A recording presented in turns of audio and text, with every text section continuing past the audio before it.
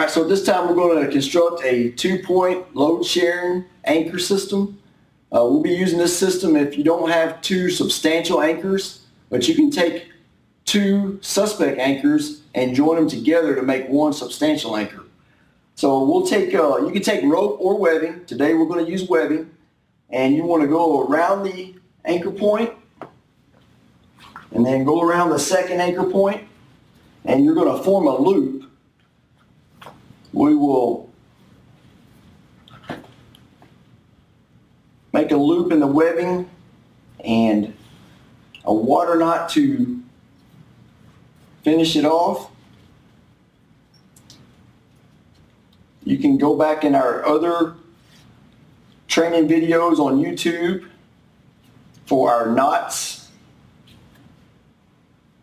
Always safety off your knot, trying to keep the webbing flat so it's easier to work with and easier to untie. So once you safety off both sides, we'll work that knot to one side.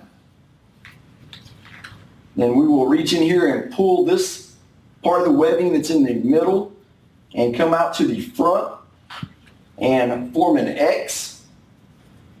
And in that X, you will be able to encapsulate both legs in that. You want to try to keep your angle below 120, ideally about 90 degrees.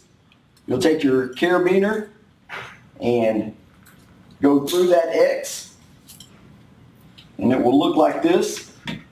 When you are constructing this anchor system, you want to keep in mind that if you lose one of these suspect anchors, that it is going to extend out. So you want to allow for that.